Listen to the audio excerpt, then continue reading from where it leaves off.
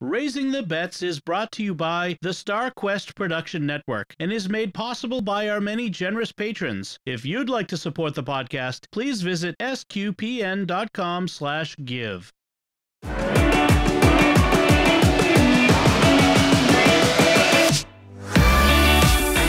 You're listening to Raising the Bets. We're a Catholic couple raising 5 kids outside of Boston.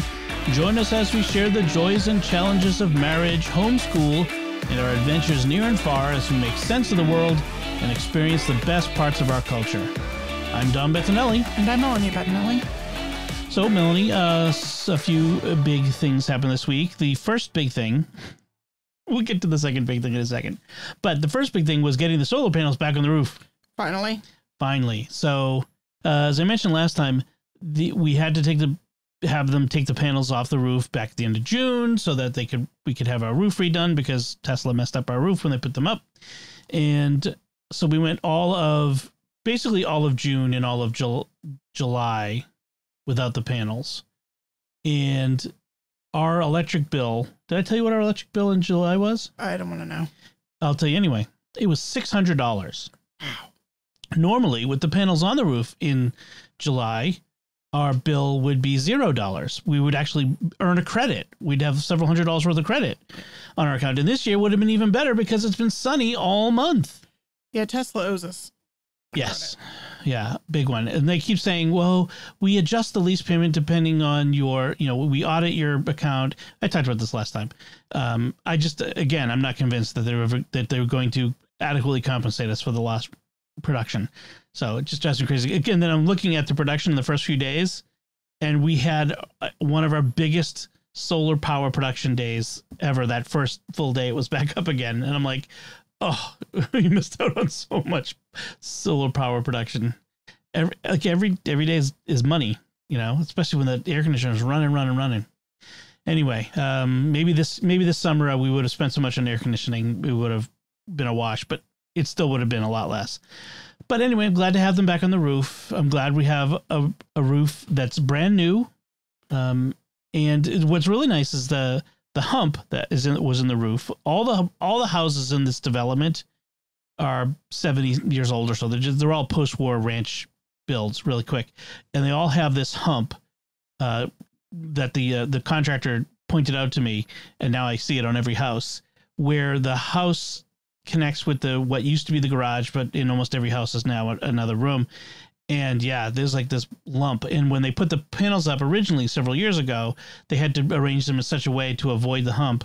But our contractor took the hump out, and now it's a nice even roof, and they were able to put the panels back up in a more efficient manner. So really, really appreciating that.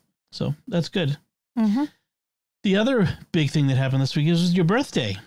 Oh yeah, that was kind of big, sort of. That was big, yes. So we as I mentioned before, we don't make a big deal out of our birthdays. Your and my birthday. We'll always go, have a special meal, and we'll always have a cake. Because you always make the birthday cakes around here, you get a special cake, and so we went to the fancy German baker Konditormeister. Which I think means Mr. Cake in German. Trust me, I don't even look it up. I'm sure that's what it means. Uh-huh. Yeah. Not really, but okay. Mr. Cake, come and get your Mr. Cake. I think that's their slogan. Yeah. So, making that up. A chocolate cake with chocolate dipped strawberries on top. It was really good. It's always really good. And it was Lucy's first time trying it.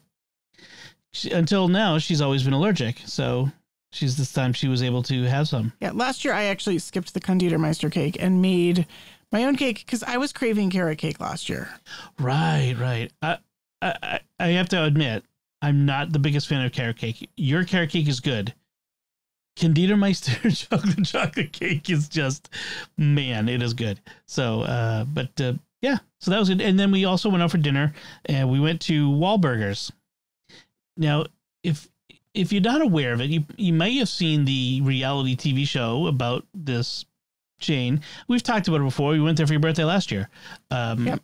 So it's a burger restaurant that is run by the Wahlberg brothers, two of whom are movie stars, and they're all from the Boston area. So your mom was kind of perplexed, like why, pleasantly. Like she wasn't like criticizing, but she's like, you could have gone out anywhere. Why did you go to Wahlburgers and get a hamburger? Why do you like Wahlburgers? They just have really good burgers. I mean, they're not like fancy. They're not fancy burgers. Yeah. I don't like fancy burgers, really. Honestly, I like just well-made burgers. The buns are good. The meat is well cooked, not too dry, not too moist, not very tasty. They don't put them on like potato brioche buns. I think is what they like.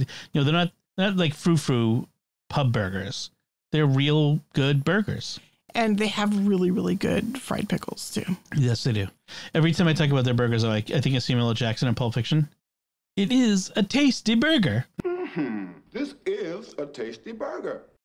I thought of all the fancy restaurants we could go to, and I just couldn't think of any that really was what I was in the mood for. And I was kind of in the mood for a tasty burger. Yeah. And as we've talked about, we're at the stage now where we could be just you and me going out to dinner. But yeah, I was happy with it. That was fine by me. And plus, it's located down in Hingham in the marina. The location is really nice. Right by the water. So that after we ate our burgers, we went and walked down to the marina and looked at the boats and the sunset. Yep. Saw people doing yoga. Sorry. People doing yoga. Yeah, that was funny. People, in the public doing yoga by the water. And the kids thought that was the funniest thing. These grown-ups bending in weird ways, their butt in the air. But yeah, so it was good. We had the kids thought it was funny. Yeah, the kids thought it was funny. I pointed it out, of course. Like, look at those people with their butt in the air, and they just thought that was funny. So, yeah, that was good. The other thing, and so, but it's good birthday. Yeah, it was a good one. Nice. So the other thing that we did is this week last week really, I started a new thing with the kids. I took Sophie out for breakfast, just me and Sophie. And we had a really good talk, and we talked about, how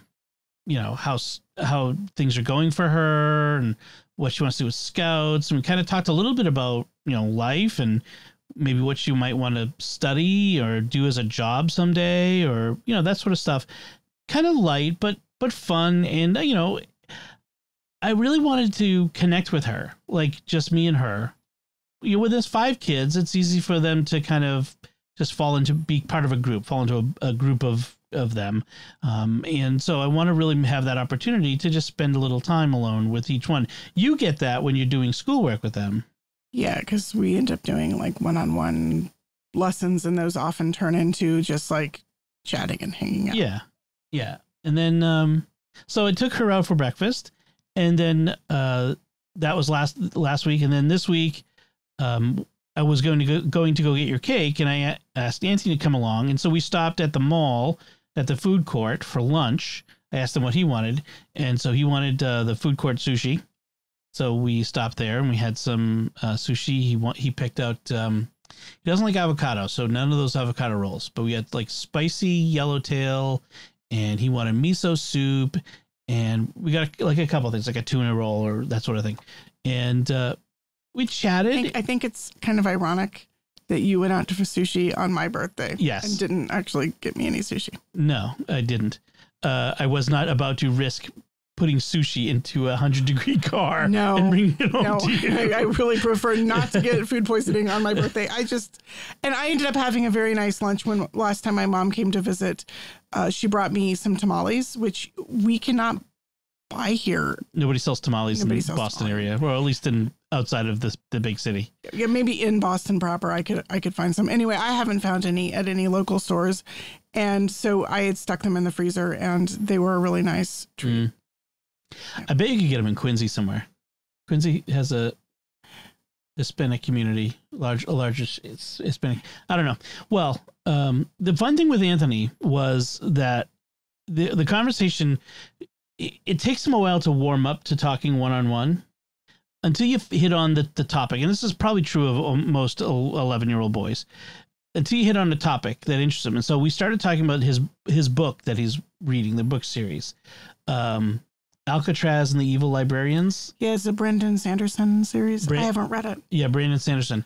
And he's just telling me all about it and on, and it was like just very detailed. It was, and I mean, some of us kind of, flying past me, but it was a really good conversation. I think he's being in crowds. I think he's an extrovert, and I think that energizes him.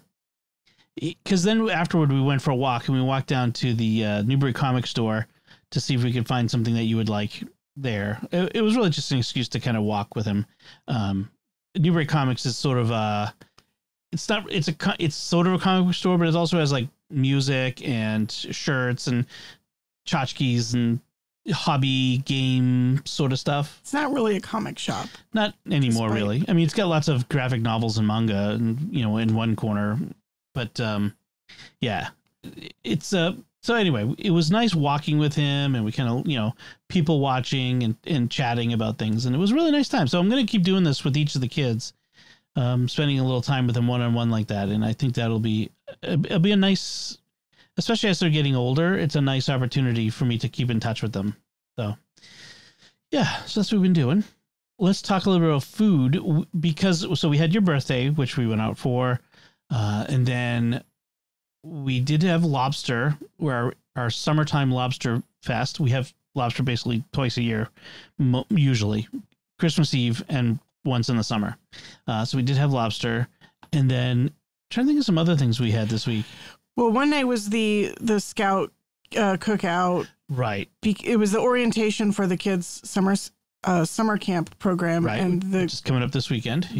The troop that the troop that hosts the summer camp did an orientation cookout. It was just hot dogs and chips. Yeah. Nothing fancy.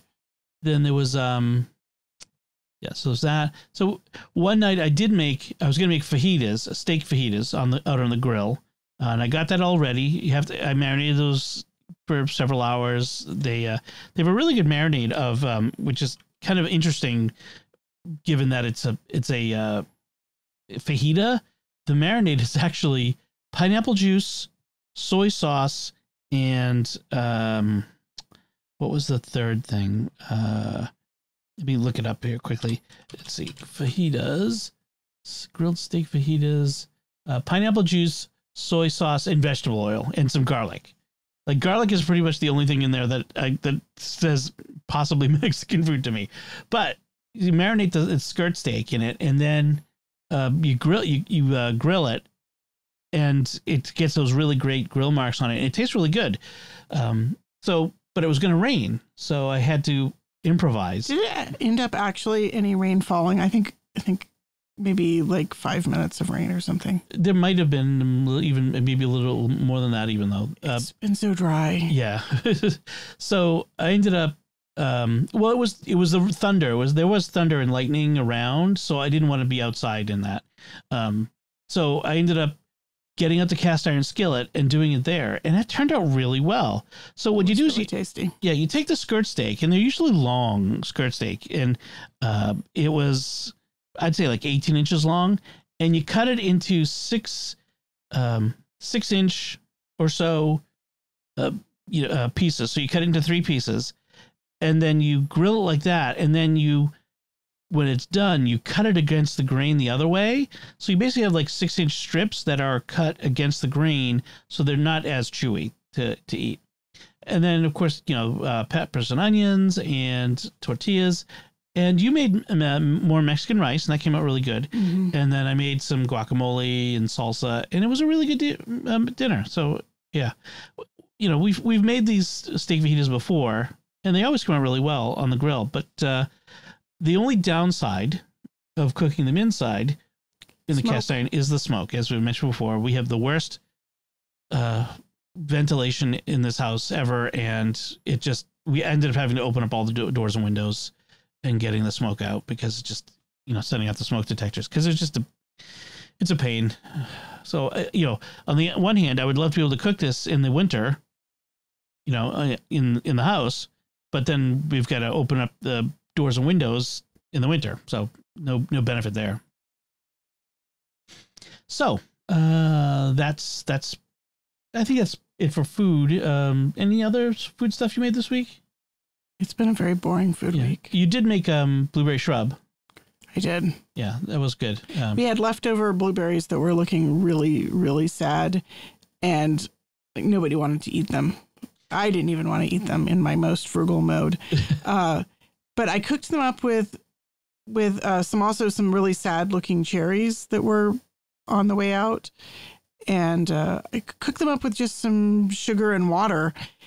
And honestly, you could have just eaten them like that. Right out of the pan. Yeah. I threw in a little bit of lemon zest in it, and they were good just like that. But so what I ended up doing was after you boil them, you strain off the liquid, and I ended up eating the solids with a spoon because they were yummy.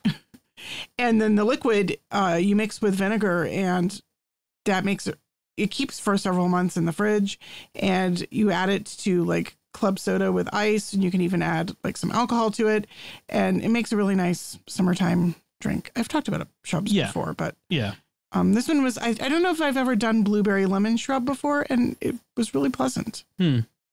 I made a cocktail. I made a pineapple tequila cocktail the other day, which was pineapple juice. I had the pineapple juice from the fajita marinade, so I had plenty of that left over. So I decided to have a tequila pineapple cocktail, which was really good. Tequila, lime, pineapple juice, little simple syrup. It was really yummy. So let's talk about things we've been reading and watching. So I finished a book. Woohoo!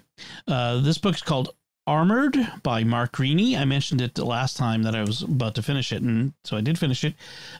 It's the story of this guy who works for a private military contractor. They're a professional bodyguard company, but the high-end sort of well-armed sorts of... fiction or nonfiction? Fiction. Okay. Sorry, it's a novel. And the book starts with... And he's like a regular Joe. One of the things I like about this is he's not like superhero level, competent. He's not the best in the world. Like his other... Mark Greaney's other character who was in the recent Netflix movie, The Gray Man, he's the best assassin in the world. Or Vince Flynn's characters... I forget his name. Best in the world, that sort of stuff. This guy he's just a regular Joe. Like he's pretty good, but he was just in the army, wasn't special forces, that sort of thing. And then when he got out, he started doing this private military contractor work. Well, the book starts with him as he's working for this company, and they're guarding this candidate for president of Lebanon, and they get attacked. And there's not really much of a spoiler. It's the opening of the book. It's in the advertising. He saves the future first lady, but he gets grievously injured. Ends up losing his foot in the battle, like in the fighting. And so then we leap ahead a couple years, and now he's a mall guard. He's working as a mall cop. He's got a prosthetic leg. His family's really struggling. His wife, who used to be an officer in the army, a helicopter pilot, is working nights cleaning offices, like they're really struggling to make ends meet. And then the opportunity comes up for him to get back into this military style bodyguard work with this company that has a really bad reputation, but it pays really well. And the job is guarding this UN peacekeeper delegation that's heading into the mountains, the Sierra Madre Mountains in Mexico, to negotiate a ceasefire between some cartels. Okay. And it's doomed from the start. That's really the premise. Is like someone's already planning to attack it to undermine the negotiations. And so it's an interesting story. Kind of the whole way, like nobody knows that he's got this prosthetic foot, and so he's trying to hide it, and he's also been asked to be a team leader, even though he's never done that before. And it's a very interesting story of this guy who's struggling with imposter syndrome a little bit, who's trying to live up to what's expected of him. There's some twists and turns, some betrayals. I kind of saw one of them coming, but you might not. It was good. I kind of enjoyed it.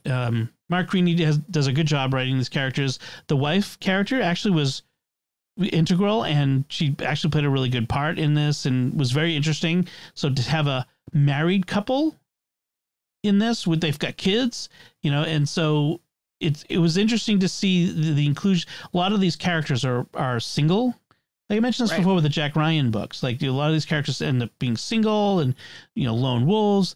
And this one, he's married. He and his wife have to kind of work together on this, and I really liked it. It was a good book. It said that Amazon listed as #1 of a series. So I don't know. I haven't seen Greeny talking about doing more of these. Well, maybe he will. So it'll be interesting to see. It started as an Audible original. Did I mention that? So it was originally an audio play. Interesting. Yeah, and then they expanded it into a full novel. Huh. So kind of interesting. That's unusual. Yeah, it's different. So then I have not finished any books. You haven't finished any books this week. But we watched today in our Marvel watch with the kids. We watched Black Widow. I love it. Yeah. It's so fun.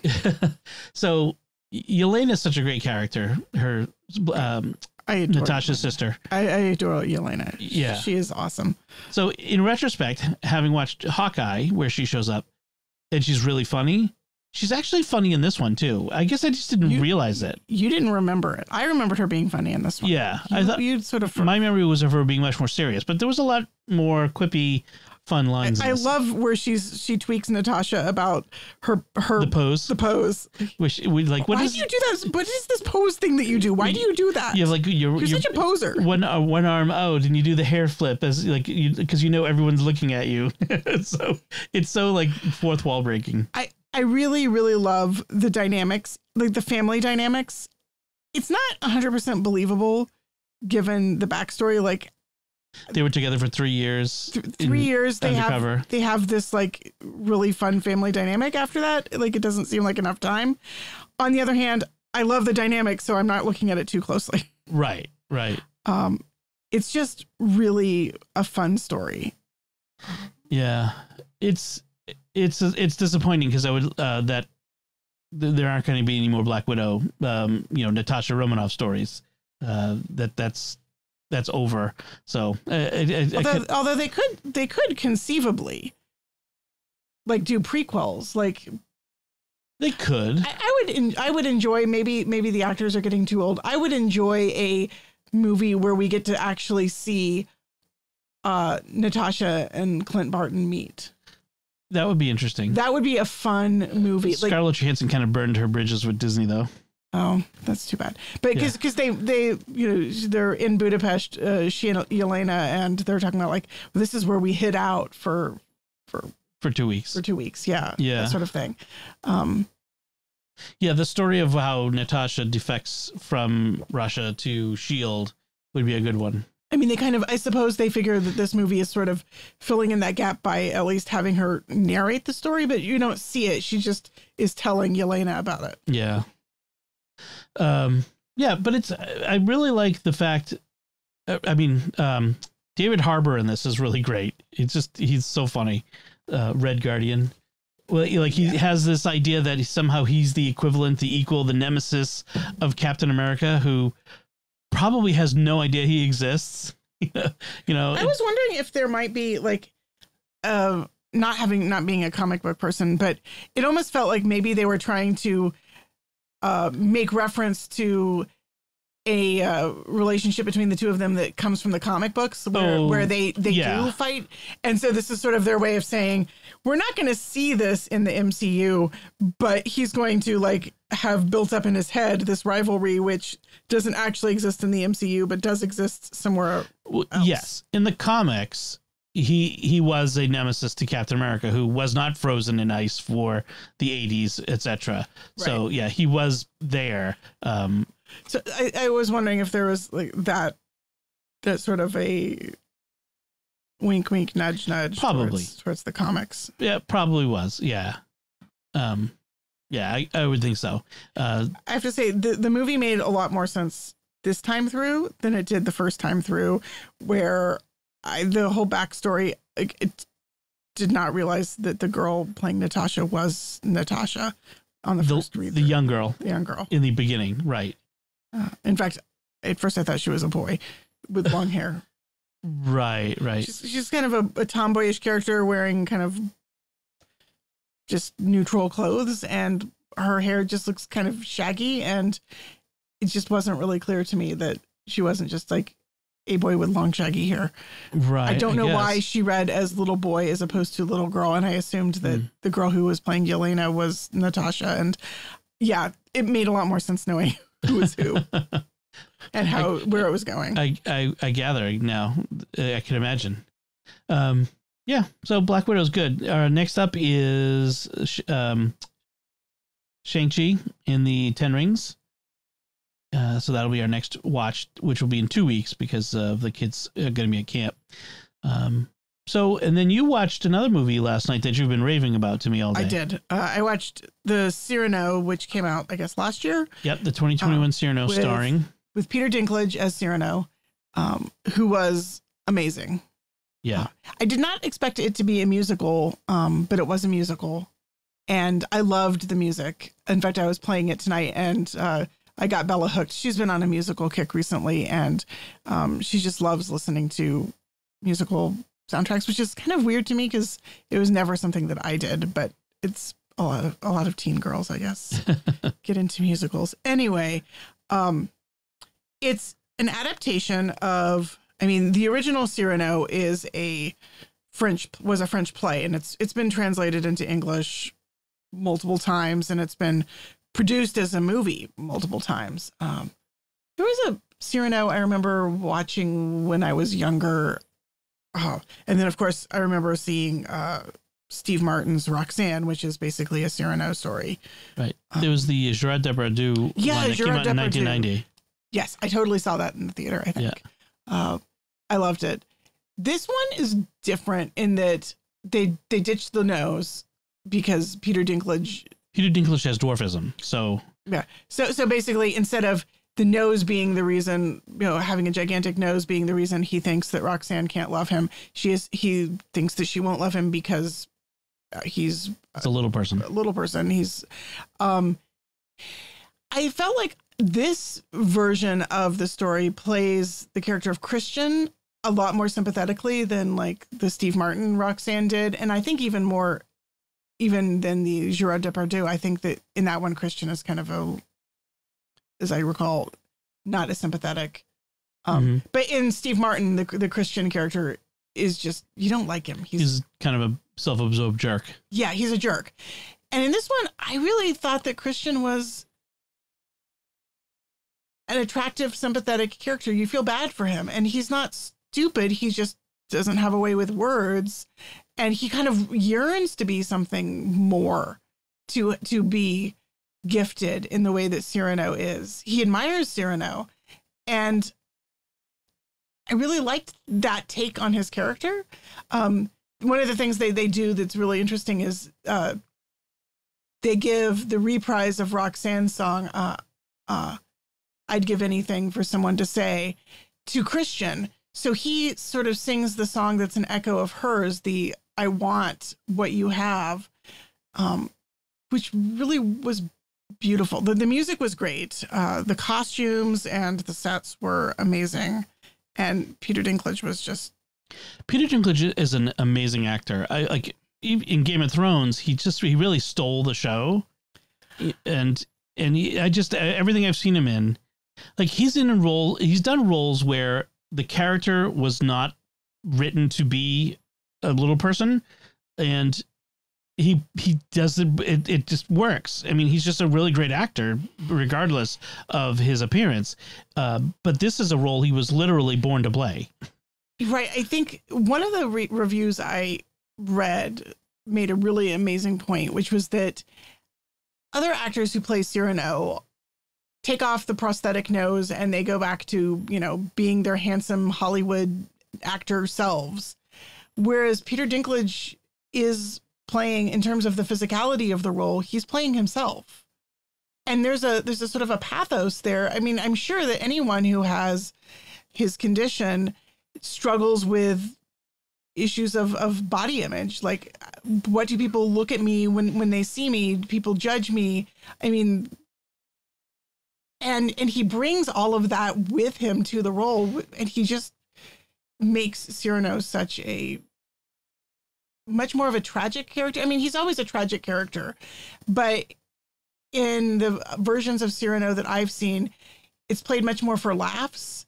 And I feel like Dinklage plays, I mean, he's funny and he's witty, but there's a lot less of the comedy and there's a lot more of the tragedy. And a lot more of his personal tragedy is that, as he says at the very end, I'm in love with my own pride. I was in love with my own pride. And I really liked the fact that he loved his pride more than he loved Roxanne is I think is how you put it.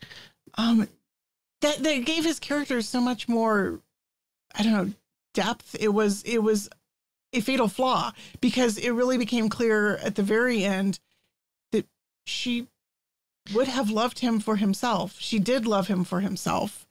And his unwillingness to speak out deprived both of them of an opportunity.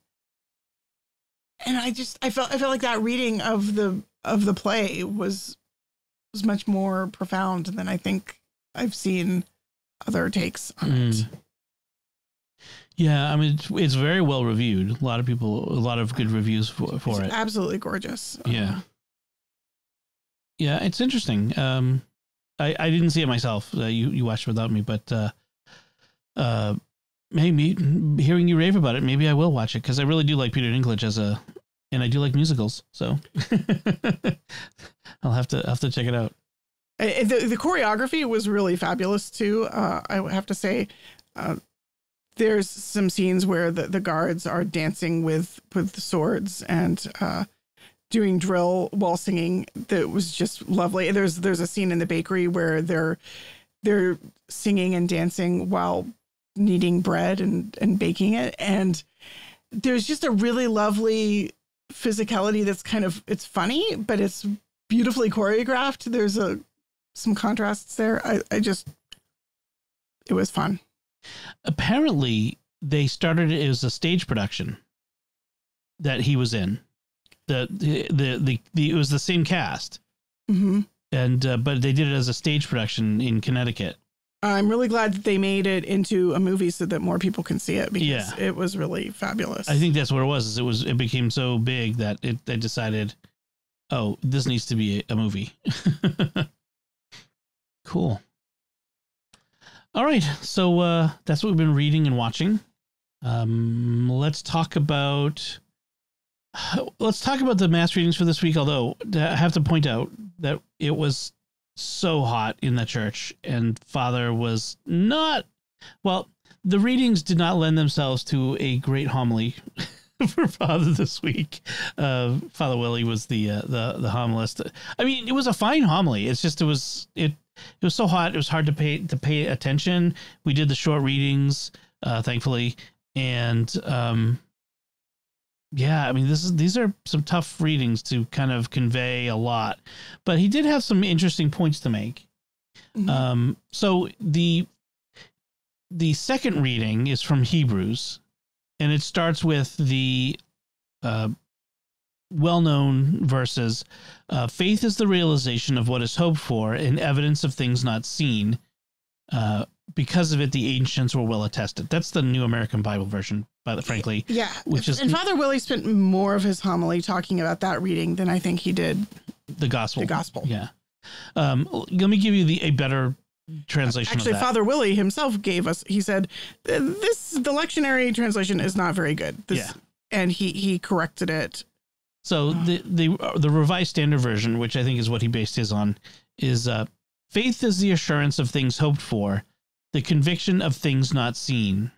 Yeah, Father Willie actually glossed it even further, and he said it's the confident assurance of things hoped for. Yes, I really liked that. There's a confidence about faith that it's not just right. Faith isn't about things you know. Like, you don't have faith that gravity will pull the thing in your hand to the floor. That's knowledge. You know that. You don't have to have faith in that. It just is. I mean, there might be a little bit of faith in that it will always be that way. I suppose. But it's knowledge. Faith is belief in something that we hope for. But it's more. A lot of people treat faith as if it's like a sort of willing suspension of disbelief. No. Whereas I think that the adding the adjective confident, the confident assurance, when you have faith, you're confident about your belief. It's not just I hope for. It's that I really truly believe that this is the case. Right. By faith, we know that heaven exists, that God is with us. Faith isn't just blind trust. Faith is understanding. It's wisdom. So that we have conviction of things. And so in Hebrews goes on and gives examples of Abel, Enoch, Noah, Abraham, and Father kind of expounded on the Abraham. Yeah, Father focused mostly on the Abraham example. Yeah, Abraham by faith obeyed when he was called to go out to the new place, to head out to the promised land that he was to receive as an inheritance. He didn't know where he was going to go. He didn't know where he was going to settle. He did not know what they would find when they got there.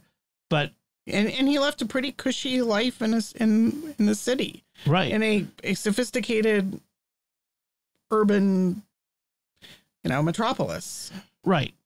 Was about as like it was the big city.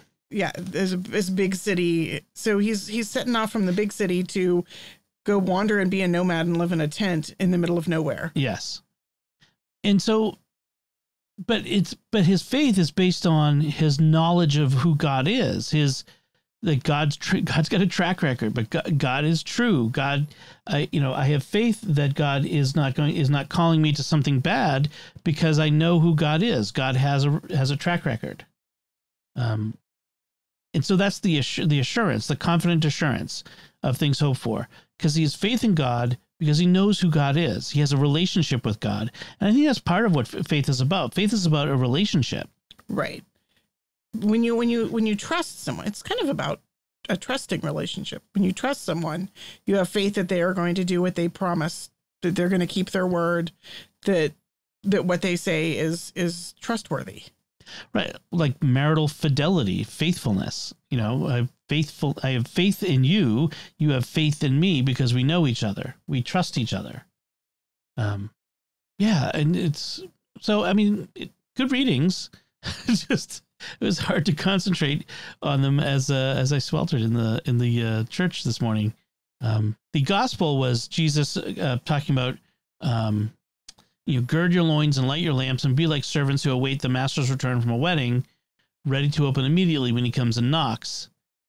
I have to say, this one strikes home a little bit because I was drowsy throughout Mass. I was not necessarily ready and awake when the master was coming.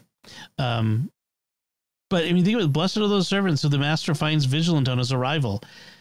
It can be hard to be ready to, as you live in your life, you're doing your thing. So what does it mean to be vigilant? Well, God wants us to be ready for when he calls us at the end of our lives, when he returns for the second coming, when he calls us to do his will. All of those things. It's all of the different kinds of ways that we're called, just like Abraham was called to leave Ur and head out to the promised land. And it's tough to be ready and to be vigilant because you got bills to pay and work to do and house to maintain and kids to raise, and you're caught up in the minutia of everyday life. So being vigilant and ready is hard. I was talking about this reading. Well, not so much this reading, but another one with a similar meaning with Sophie this week, and we were talking about like the whole, if you knew when the thief was going to break in, you'd be ready for them. And that's this reading. Yeah. Yeah. But it was from a different gospel. Oh, okay. Similar idea. Yeah. We talked about how, like, if you knew that today was your last day, if you knew that something was going to happen to you, tomorrow, and you weren't going to make it, what would you do? How would you live today if you knew for sure that it was going to be the last? And hopefully, I mean, if you are prepared, if you're being vigilant, it is living every day as if it could be your last, like not putting off.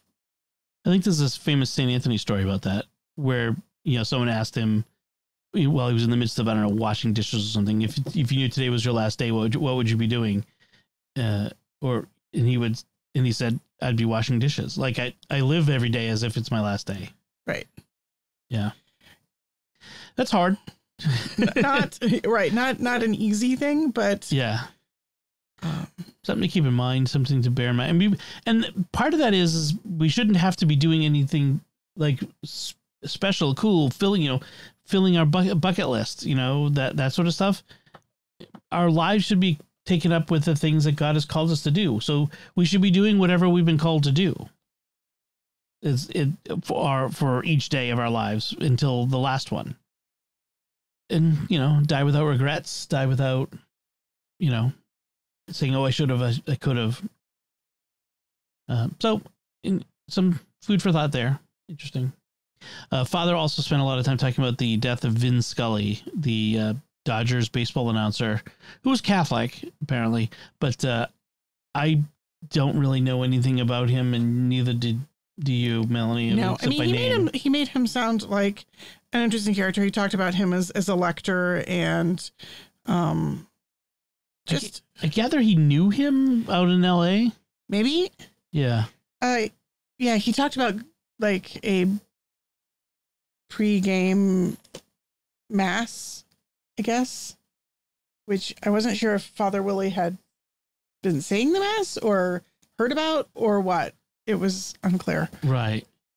Father Willie used to be at the Family Theater Productions out in Hollywood. That's what I think his previous assignment was. So it wouldn't be surprising if he knew some of the more famous Catholics out in California, in Los Angeles. Oh, well, in any case, sense. Very nice. So let's wrap things up there. We'd like to take a moment to thank our patrons who make it possible for us to create Raising the Bets, including Tristram C., Nate and Jessica V., Daniel B., Aaron W., and Rocco F. Their generous donations at sqpn.com/give make it possible for us to continue Raising the Bets and all the shows at StarQuest. You can join them by visiting sqpn.com/give. I should have previewed a little bit of what we've got coming up this week, because we've got my nephew's wedding, and we've got taking the kids to summer camp. So there's a lot going on coming up. So we'll have a lot to talk about next time. So, but in the meantime, that's it from us. You'll find links from our discussion in our show notes at sqpn.com/bets. That's BETTS. You can send your feedback at our Facebook page, facebook.com/StarQuestMedia. You can send an email to bets@sqpn.com, or visit the StarQuest Discord community at sqpn.com/discord.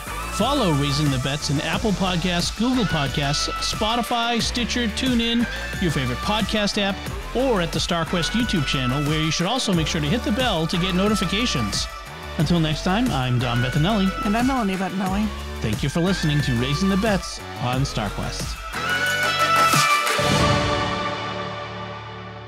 Here's another show on the StarQuest network you're sure to enjoy, The Catholics of Oz. Find it wherever fine podcasts are found, or at sqpn.com/Oz.